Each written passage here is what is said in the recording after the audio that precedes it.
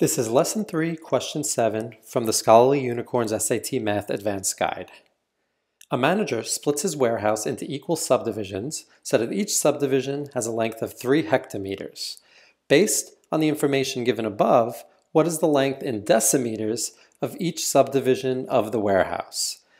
Although we could formally solve this by setting up two individual ratios, I'm instead going to do it with two very quick computations.